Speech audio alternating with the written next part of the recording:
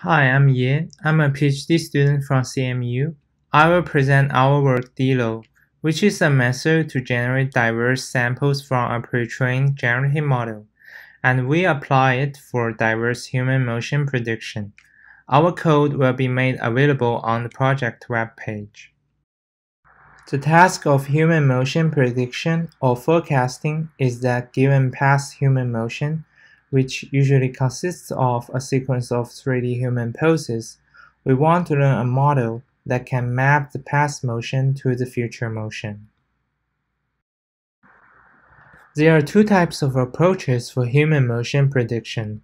The first one is the deterministic approach, where we learn a deterministic generator, typically a neural network, to map the past motion to a single future motion. Because the future motion of a person is usually uncertain, a clear drawback of this approach is that it cannot capture multiple possible future motions. This limitation motivates the second approach that models stochasticity in the future motion, which is also the approach we use in the paper. This approach learns a generative model where each mode of the future motion is represented in a Gaussian latent space, as illustrated here by different colored areas. By mapping latent codes from different modes with the generator, we can obtain different types of future motion samples. However, the stochastic approach has its own limitations. At test time, in many cases, the generative model often only produces very similar samples and has low sample diversity and efficiency. This has serious real-world implications because in many applications like self-driving vehicles or assistive robots, low sample diversity can lead to unsafe planning because the system cannot anticipate various possibilities, and low sample efficiency means the system has to compute many samples, which can lead to high latency in real-time applications. To understand why generative models fail to produce diverse samples, we need to look at how generative models typically produce samples at test time. They first draw latent codes randomly and independently from the latent prior, based only on likelihood, and then decode the latent codes into motion samples. As a result, samples may only cover the major mode, which is the blue mode here, just because it has higher likelihood, and fail to cover other modes with lower likelihood, resulting in low sample diversity and efficiency. To address this issue, we need a sampling method that has diversity in mind, and knows not to place samples near one another, and covers as many modes as possible.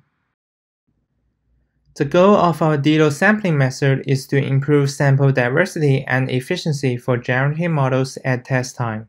The method takes a pre-trained generative model as input and outputs a sampler for the generative model.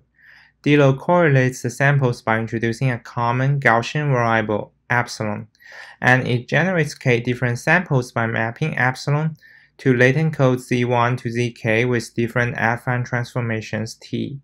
When t are identity mappings, the latent codes z1 to zk are all the same, and their sample space shown as the colorful areas covers the whole latent space.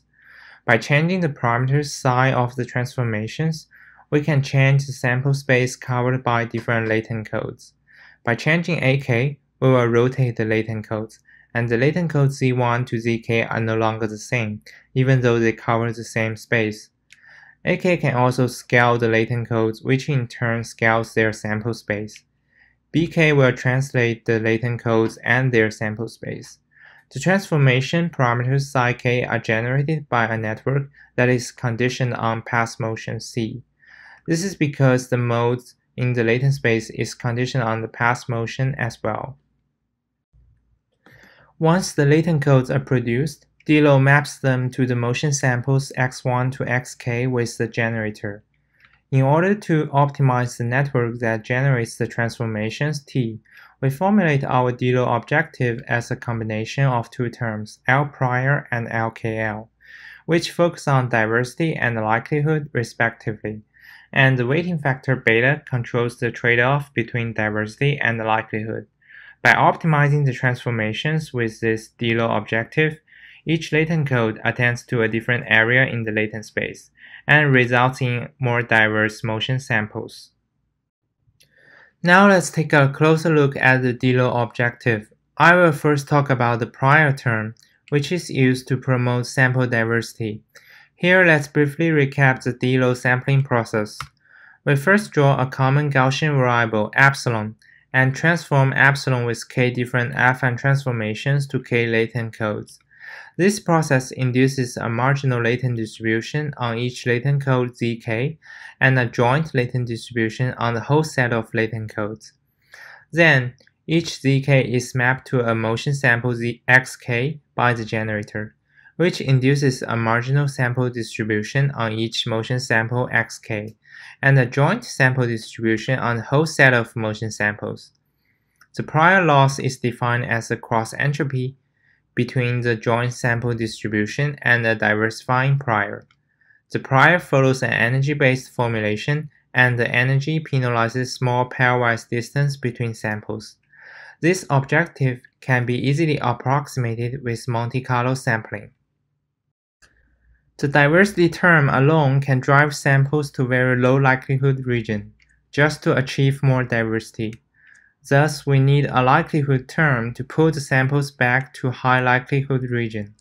Our KL term does exactly this.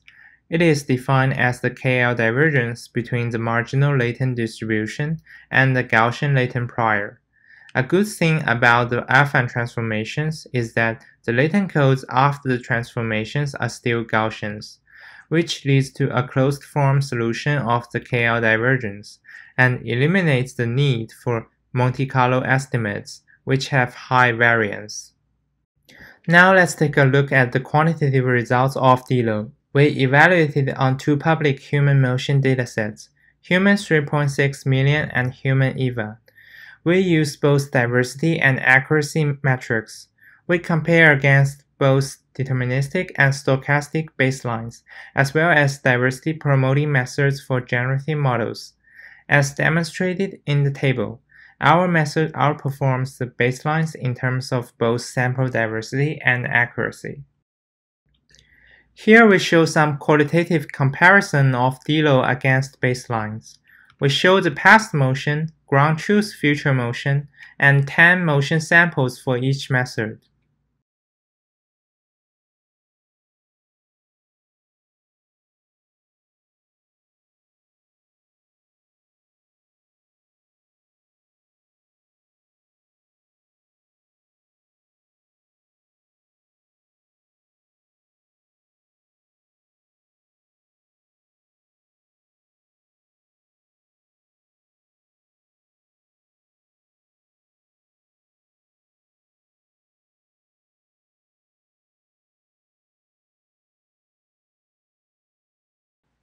Here we show additional results for DLow.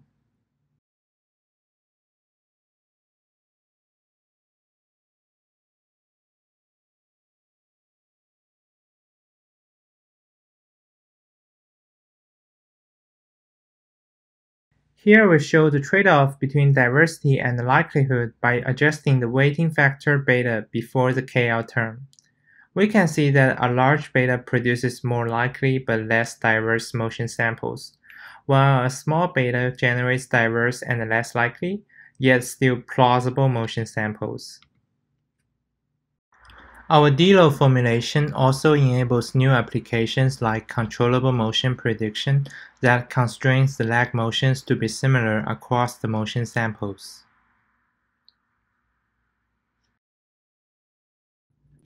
To conclude, the traditional random sampling approach for deep generative models is suboptimal for producing samples at test time. Our approach DLow couples sample generation and allows us to impose structures like diversity on the generated samples. Experiments demonstrated that DLow significantly increases sample diversity and efficiency.